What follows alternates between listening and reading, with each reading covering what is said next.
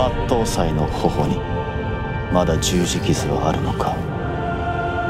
これは警察に対する明らかな挑戦だ。一体誰がこんなひどいことを。まさか。だったらどうする。やはり話すべきでござるな。首謀者の名は幸城縁。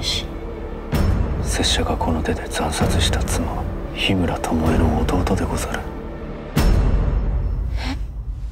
あんな辛そうな剣士初めて見た。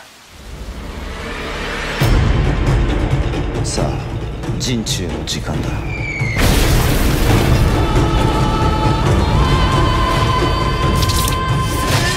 これ以上他人を巻き込むのはよせ。苦しめ苦しめ。俺の敵はお前一人ではなくお前の全て。このクソみたいな国の全て。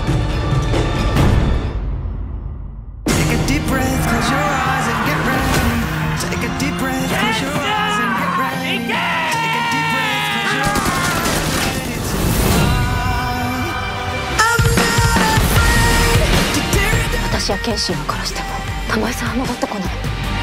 一人で戦うなんて見るくさいで。これは俺の仕事だ。お前さん、ついにこの時が来たよ。立て抜刀斎。お前を止めねばならぬ。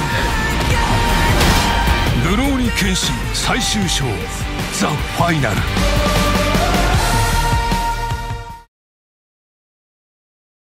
Hey, thanks for watching. Did you know that the greatest rivalry in Kung Fu is not between any hero and villain, or even between two popular actors, but between two studios, Shaw Brothers and Golden Harvest? Golden Harvest was founded by former employees of Shaw Brothers, which surely adds to the rivalry. The two studios are responsible for virtually all of the best-loved Kung Fu films.